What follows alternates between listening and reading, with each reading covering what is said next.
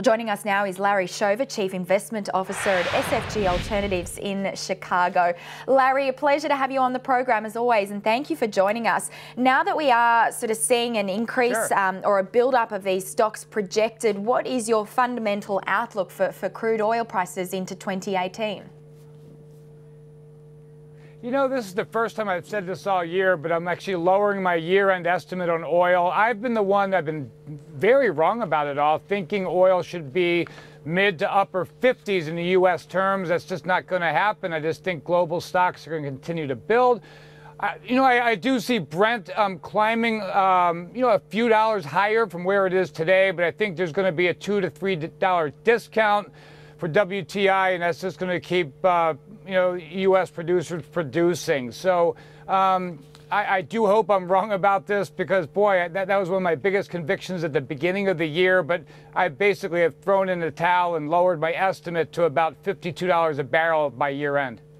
How, in your view, are we seeing the impacts of Hurricane Harvey and Hurricane Irma impacting, obviously, those US oil drillers, I should say? We heard their US drillers are cutting the oil rig count for the last 3 weeks or so. What sort of impact are we seeing right now? Probably more so from a demand perspective.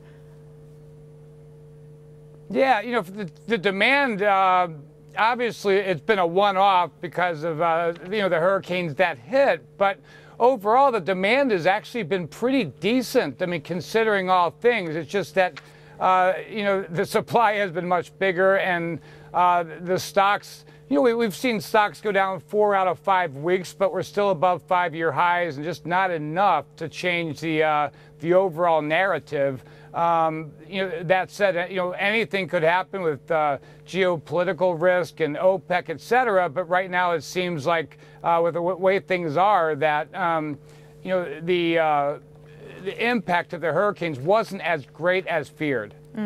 Speaking of those tensions, we've been seeing an unwind of some of those safe haven assets, the likes of bonds, the Japanese yen, and notably gold as well. So I'm just interested in your view, I suppose, when you also have the US dollar rising along with those bond rates, it's never a good sign for the gold price. There was some talk there about gold sort of moving back up towards the 1,400 an ounce mark. What is your view? Where do you see the gold price going from here? Yeah, well, we'll start with gold, and it's funny because I'm the one who believes that Treasury yields will stay low. I mean, I think they'll be higher than they are today, but if that is true, then gold should rally, and that's a big reason why gold did rally, because Treasury yields have dropped so much. But that said, I really think the macro picture for gold is that gold tends to go up in price when people feel like central banks do not have control. And it seems like they do have control right now. I'm not saying that they can think they can't lose the control, but it just tends from a macro perspective that central banks around the world are doing a significantly great job. And I think that's bearish for gold. And I think, on the other hand, what's keeping it up is precisely the fact that there has been a lack of inflation until this past week, and rates have gone down. And we saw the 10-year yield go down to almost 2% just on Friday, rallied 17 basis points. So I think gold is overstretched. I was a little bit bullish on it from the beginning of the year, but not up here. I think it deserves to be well below 1,300. Just while we are within the commodity space, and I'll come back to those US rates and the Fed in just a minute, but your thought on iron ore. We've been seeing a lot of, good news coming out of China, some good data, I suppose, really supporting the growth outlook over there, and that's really been supporting the price for not only iron ore, but some of those other base metals, the likes of copper. Just your view on, I suppose, some of those risks perhaps for the outlook for iron ore, and just where you see it going from here. Yeah, well, I don't have to tell my Australian friends that, it's China. That's the upside risk and the downside risk to iron ore. But right now, what I see is that, Roy Hill has most of its capacity at the market right now. I mean, and so the market has held up pretty well, all things considered. But now that that's almost out of the way with Roy Hill of Australia, I think that's going to give the big three a chance to really start controlling the price. And I think, year end, you know, we're going to see iron ore in Australian dollar terms continue to trading in that mid-70 level, which would translate to like low 60s in the U.S. dollar terms. But again, it's all about China. Will demand stay robust, or will it do the opposite?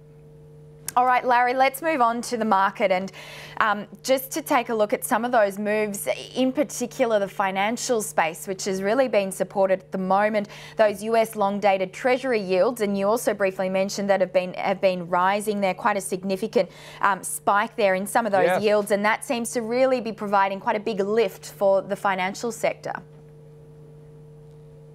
Yeah, I mean, who would have ever guessed? Week to date, the banking index is up 3.5%, and you know, just in a few days. And then we have also the S&P 500 up 3% since the August lows. I mean, that's incredible. But you know, consider the fact that sovereign yields going down.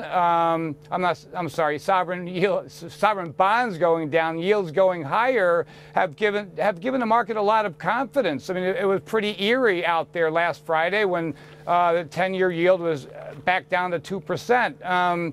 I think the market would feel very comfortable with the U.S. Treasury up around 230, 240 area. It's got a long way to go, but we had like 4 significantly good inflation numbers have come out since the weekend: China, India, UK, and Sweden. And now we have the U.S. with CPI coming out on the 14th, so we'll see.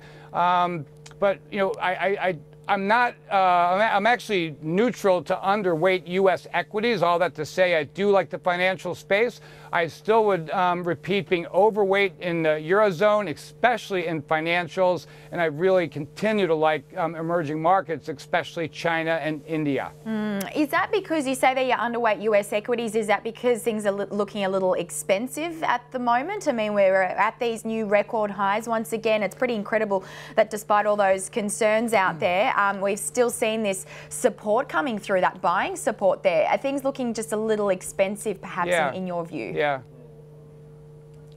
Yeah, well, I think absolutely expensive, but relatively inexpensive. And I think it's more about the fact that we're closer to the end of an expansion than we are at a beginning. I mean, we started in expansionary mode, you know, long before emerging markets, long before Europe. So I just think it's a simple fact that, you know, on a relative basis, equities are still cheap compared to bonds. They really are. But from, you know, an absolute level, they are expensive. It's more about the fact that we're just closer to the end than we are at the beginning. I'm not calling for a crash. I just think there's better risk reward elsewhere. All right, Larry Shover, it's been a pleasure as always. We'll leave it there. Thank you so much for joining us. Thank you.